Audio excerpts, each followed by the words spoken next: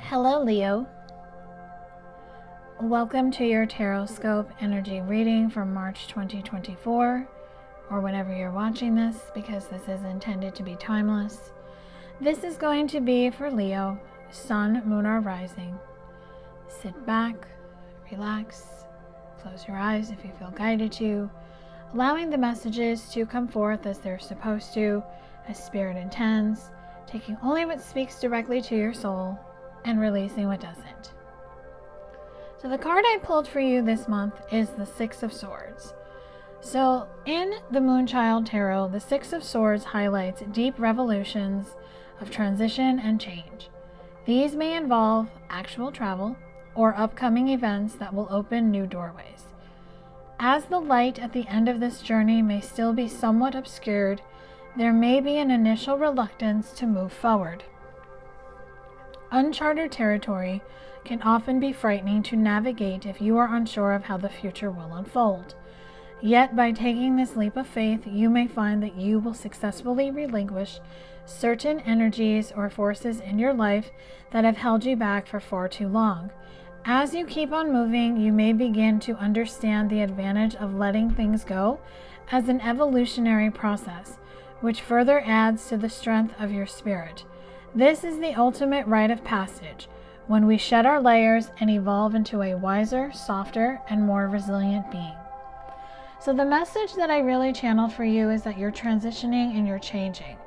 And this is something that's been going on with you for a while. So Spirit's telling you to take your time, to not force yourself to move forward. Spirit's telling you it's really time to make this about you. Swords is air energy. So air energy is about communication.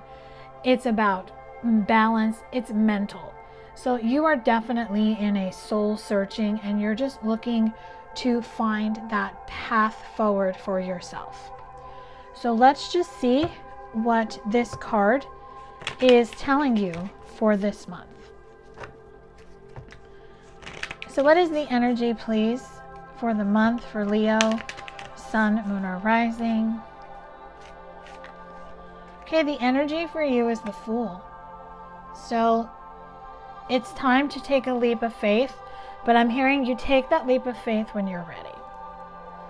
Because the Fool is basically telling you that you are going to go wherever you want to go, because she's holding a crystal in her hand, which to me looks like an amethyst. So you will take that leap of faith. You will take that first step when you are intuitively guided to, and not before. Because what this is, or what will come up for you, is temperance. You're balancing. You're balancing your light and your dark. You're balancing your masculine and your feminine. And you are truly healing everything that has broken your heart in the past. You are finally doing something for yourself, because you want to live your life as the Ten of Pentacles, having it all together, this beautiful family, beautiful friendships, beautiful career. You want to have it in the 3D physical world, but in order for you to do that, you have to take care of yourself. I feel you have been taking care of other people for so long that it's time for you to take care of yourself. And the guidance for you is the Three of Pentacles. So the Three of Pentacles is showing me that it is time for you to co-create and co-collaborate with Spirit by grounding yourself and just taking this time for yourself.